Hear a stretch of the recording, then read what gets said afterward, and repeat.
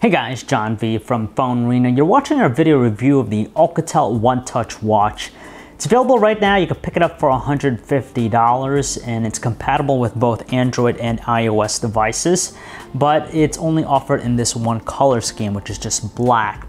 Now, it blends the functions of a smartwatch with fitness tracker, but not really a full-blown smartwatch per se. So you could say it gets the best of both worlds. The design is pretty compelling. We like it. It's premium, it's solid, and it uses a round face watch style similar to the 360, but it's far more compact in size. So if you have smaller wrists, it's going to look a lot more proportioned.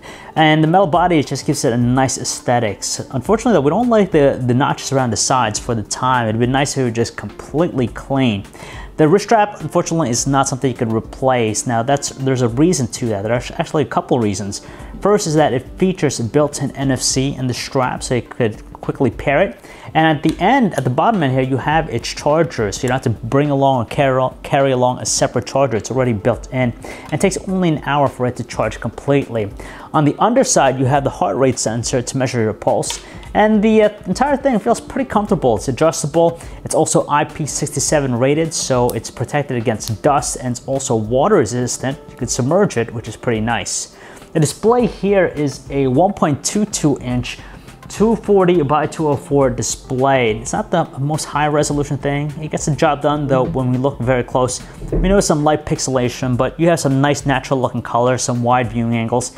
And on top of that, it's more than visible outdoors. Now, similar to the Moto 360, you have that flat tire look with the display. Unfortunately, that's because the bottom here is touch sensitive, and what it does is it acts as a back function to go back. Now, the platform itself, it's pretty simple and straightforward. It pairs to your device via Bluetooth. You touch the button side to turn it on, turn it off, and you get the time, the first thing you look at. If you tap there, you get to the main menu, and it blends some features of a smartwatch, but not quite as in-depth. So you get things like being able to view the weather. It can also act as a shutter for your phone's camera. You control your music, you have a built-in compass, and you can even track down your phone in the event that you misplace it, you can't find it. So that's pretty cool. You have some light functionality.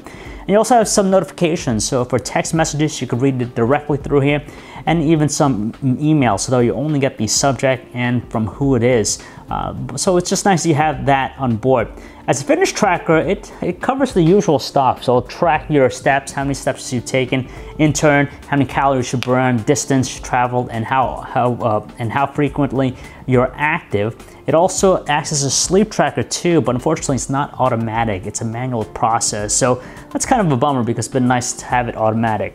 The application you could download for your smartphone allows you to view the information a little bit more detailed, but unfortunately, it's not quite as in-depth compared to some other applications like Fitbit, the Fitbit app. You'll just get the usual stuff, but it doesn't present the data in a meaningful way. You don't have a chart to see all the results from the different days. You just gotta keep on clicking each and every one, which is kind of pain. There's a timeline view. You have also the ability to modify the wallpaper, so there's some light customization. But the unfortunate thing is that there really isn't an ecosystem to this. You can't download any apps or enhance its functionality. It's a standalone platform in itself. So you have the features of a fitness tracker here with some light functions of a smartwatch, which is nice. And $450, it's not bad looking either. It's just, we just wish that there was just a little bit more functionality, maybe down the road, but who knows. So if you're looking for a pretty decent fitness tracker with some light, smartwatch functions, you'll probably be pleased by the Alcatel OneTouch watch. So if you guys want to learn more about this, you could check out our website, PhoneArena.com. It's John V. Thanks for watching.